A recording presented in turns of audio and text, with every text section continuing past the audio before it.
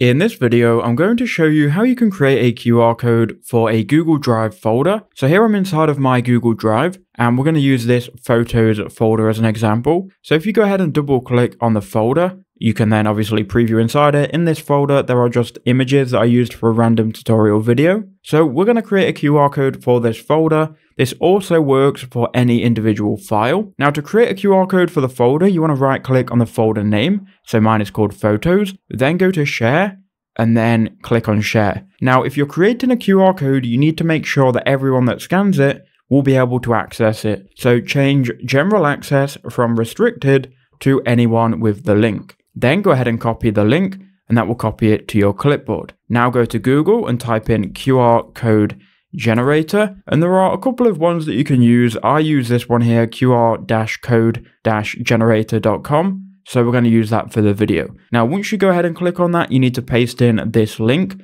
that we've copied from Google Drive here. Once we've done that, if we scroll down, we can change the frame so we can have any of these different QR codes. Some of these are going to require you to sign up, but for the video, we'll just use the standard Scan Me frame. You can then go to shape and color.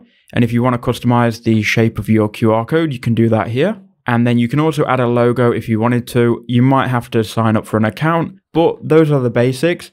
But once you've got your QR code generated, click download JPEG, and then it's going to generate your QR code. Now, don't exit out of this, don't refresh, just let it generate your code, and then it should download it. So here you can see, here is the QR code.